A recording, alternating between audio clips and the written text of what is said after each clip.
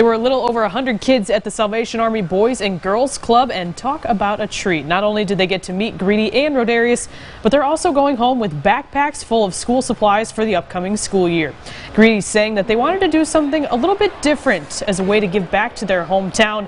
This is a guy that isn't taking his platform lightly, and he couldn't be more proud to be from Shreveport. I know one thing, man. It's just like I love the city, man. And, with my success, like I said, I just want to spread it towards everybody. I want to, just tell them about how I came up, and how I was, able to, just to be successful in life. And, like I said, I want to just tell my story to as many kids as I can, and try to get them to reach their max potential, everything they do.